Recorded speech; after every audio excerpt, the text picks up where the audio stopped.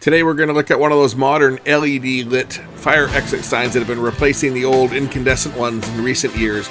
They just haven't lived up to the hype and they are burning out left, right, and center. Today we're going to tear one down. Of course everybody knows what this is, right? This is the new ridiculous exit signs that have been springing up everywhere.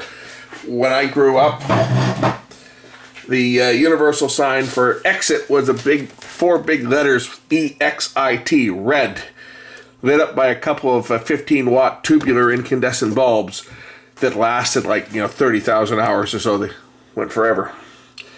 That was the old exit sign that we all saw here, at least in this part of the world.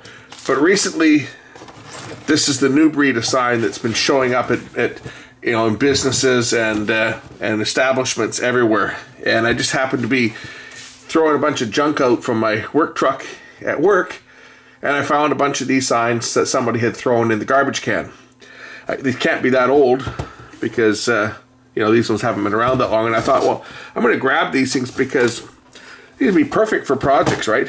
Take this out, put a dark glass display in here, paint it black, and put a digital clock in behind here, for example. I thought these would be perfect just for cases because it can be mounted, right? And they can stand up like that. I can put my Nixie tube clock inside here. Nice dark plexiglass in the front, paint the thing black. Now I've got a Nixie tube clock that stands up. So I thought these might be great to have just as projects. But curiously, I was wondering why these things were tossed out. Now obviously these have a light in them, and I don't know whether the light works. So let's find that out. So I'm just going to connect it up to my cheater cord here. Now this is plugged into my isolated power supply. I have this on my light bulb supply, so if they were to short together, nothing's going to happen. As you can see, all that's going to happen if I short these together, all that's going to happen is the light bulb's going to light up. But I'm going to put power to this thing now and see if this thing lights up. Ah, it does. It doesn't light very bright. Maybe that's why these things were tossed out. This is the new breed of LED fire exit. And well, as everything else LED shows, LEDs just haven't cut the mustard. They are crap. And I think it's showing up now in these new breed of fire exit signs that are being used, is that they aren't lasting. I mean, look at this thing. It's ridiculous. I haven't opened it up yet. We're going to see what's inside here. I'll show you what happens if I short this together. See, nothing other than my light bulb comes on. This is I would only, if you're going to build yourself a cheater cord like this for testing, put an incandescent light bulb or something in series with it, so that if your leads were to touch together, all you're going to get is an amp or so through it if you're using a 100-watt bulb, and you're not going to run the risk of having major sparks. If you need more power than that, then certainly be certain to put some tape around them or something. Anyway, let's crack this thing open. Let's unplug the power there. Let's crack this thing open and see exactly what is inside one of these newfangled LED fire exit signs, which looks like they're living up to the reputation of LED as not being very reliable. So we open this thing up, and inside here we have a power supply.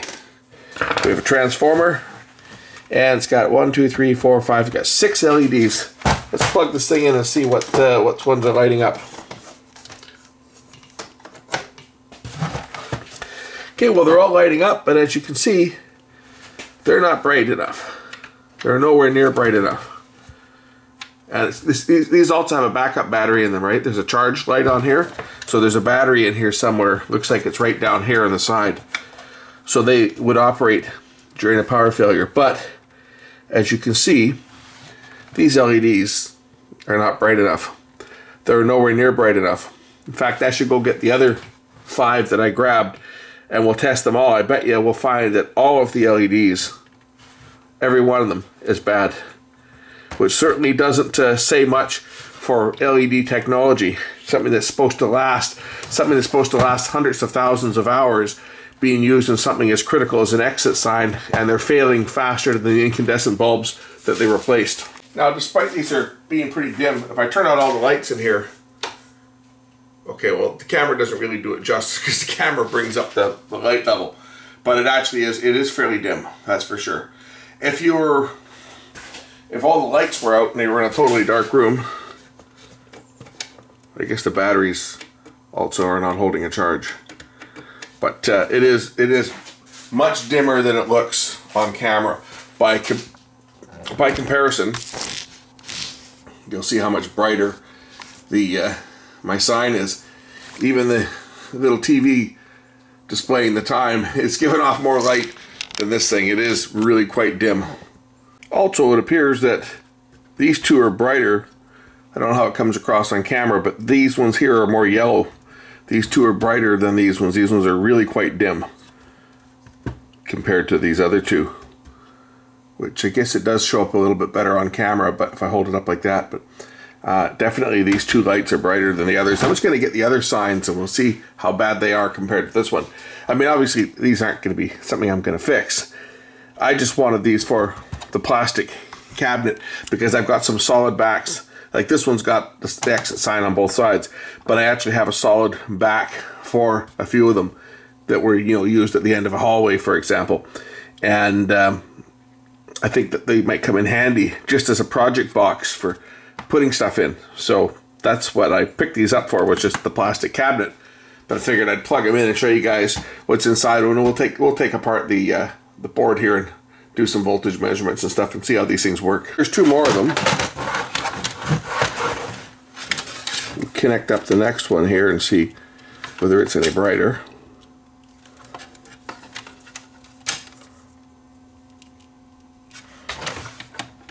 And again, very dim lights, as you can see. Again, they're very dim.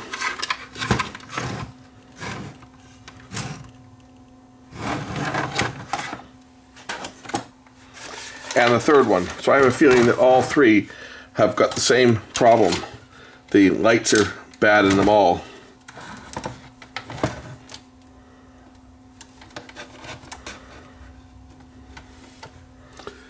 And again, this one here also, the lights are pretty weak.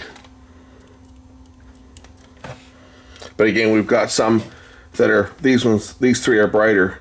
These two here and this one here are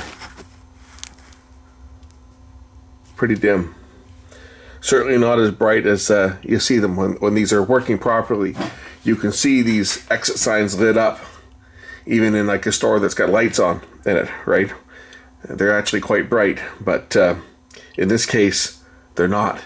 It's just bad LEDs. That's just a problem that is becoming more and more common these days, is that these LEDs, which are supposed to last for a long time, they just haven't been lasting.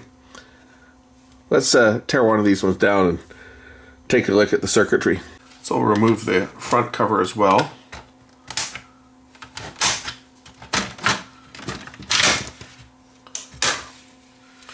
This reveals the wiring inside.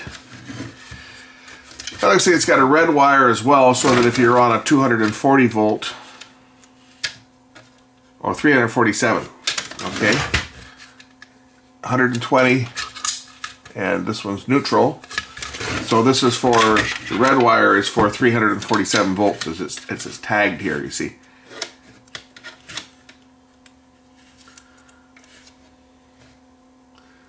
So the red wire is not being used. I thought it would be 240, but I guess it's for, this is for commercial buildings, right? Because a lot of commercial buildings that would have a 600 volt three phase, the single phase would be 347.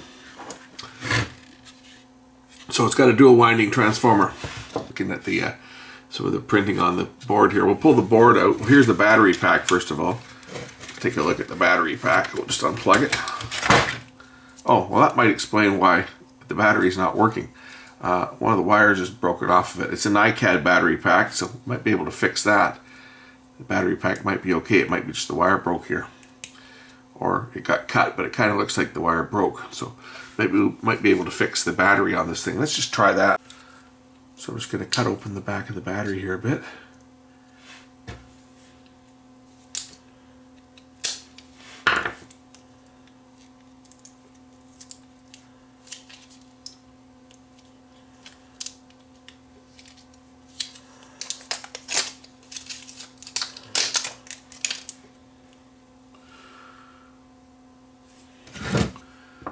measure the voltage. See if the batteries are charged. They're probably not, because it's probably been sitting like this for a while. But here's our negative terminal. So I'll put the positive lead of my meter on that terminal, and we'll find that the batteries are in fact have 3.3 volts. So the batteries are actually charged. So that's what's happened on this one, is that this wire is broken. So we can fix that pretty quick. Just turn on the soldering iron and we'll resolder that wire.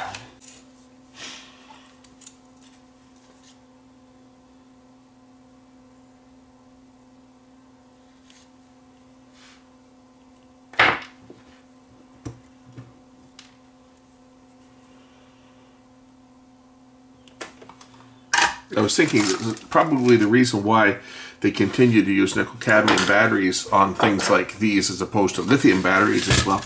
Lithium batteries have a nasty habit of burning. If you're in a fire, you wouldn't want to have your lithium battery add to the fire, right?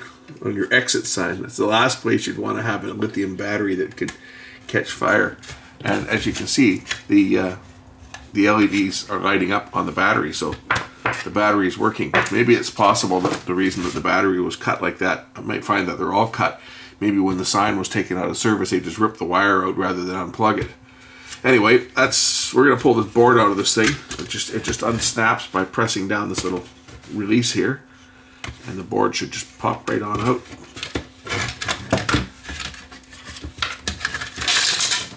See, now I've got myself a nice little frame that I could mount other stuff in. And I'm thinking this would be perfect for, you know, mounting a Nixie tube clock or one of my VFD clocks mounted inside here, and get some dark glass to cover up. You know, get some dark glass or dark plexiglass or colored plexiglass to replace this, and yeah, it would be a display in the middle of a really quite a large frame. But I think that might look kind of cool. So that's why I grabbed these things, was just for the plastic cases, not so much for the transformer or anything. But the extra parts here, the transformer and the parts on here, is actually a bonus. Let's just take a look and see what this IC is on here. So the IC looks to be an HTC 34063A.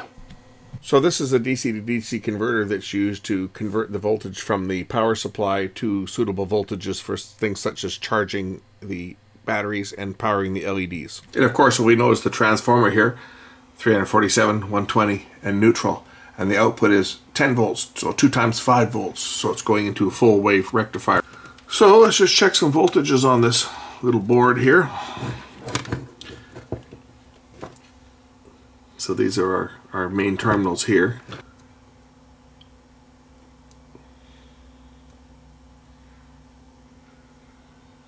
So about 14 volts.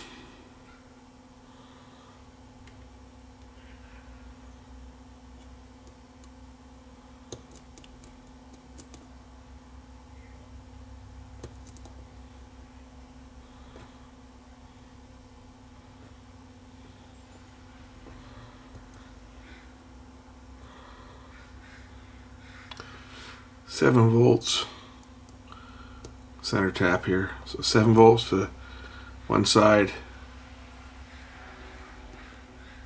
and 7 volts to the other.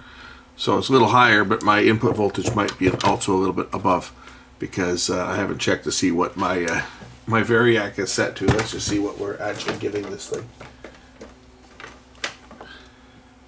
126 volts. That would explain why. We'll just turn this back down to 120. There we go, we're at 120 now. So now we should be getting about 5 volts per leg here. Which we are. We're getting 6, so close enough. Okay, so let's just check and see what voltages we get out of this unit here. This is going to have the full wave bridge rectifier in here, so this filter capacitor here should have about 15 volts on it, which it does. Bring the meter into the shop so you guys can see it. 15 volts. And over on this cap here, about 20 volts. If you listen in the background, you can hear my resident bald eagle up in the tree.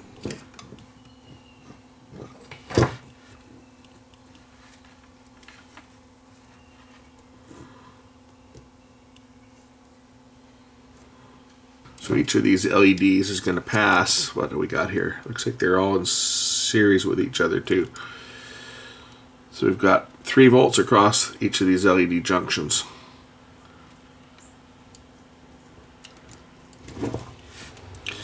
So those 3 are in series.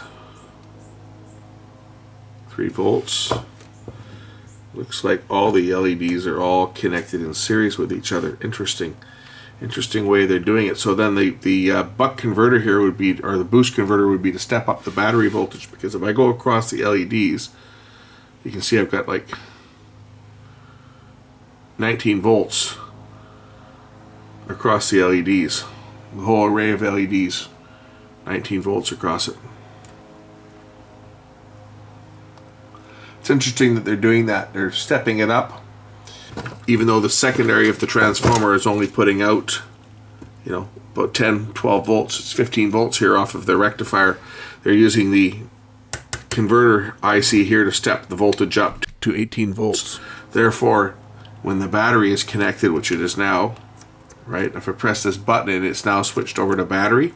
If I unplug the power, they're now running off of battery. We should see that this one probably will drop down to 0, which it has. There it goes, right? This is the power supply coming in. But if we look at the output here, this is now the battery voltage, which is only what, about 3.6 volts, I guess, right? 1.2 each. So we got 3.6 volts from the batteries. Actually, it's 2.7 because the batteries are weak. They're coming back, and the converter IC here is boosting the voltage back up so that we've got full voltage. They're dying now because this battery is not charged, but we're still got 15 volts across the LEDs. As you can see, the battery is not charged. But it's only been sitting on charge for a couple of minutes there. Looks like each of these LEDs, now that they're getting dim, has got 2 LEDs in each one, has 2 junctions in each die. If I plug the power back in, let the battery charge up a bit there. But anyway, that's that. So of course, before I go, when you have a double winding transformer like this, this one will actually have about 300 volts on it if I measure between the neutral side and the transformer here. 338 volts is coming out of this, because it's basically operating like an auto transformer on the primary side. So make sure you keep that lead covered up, or you could get yourself a pretty good jolt. Thanks for watching.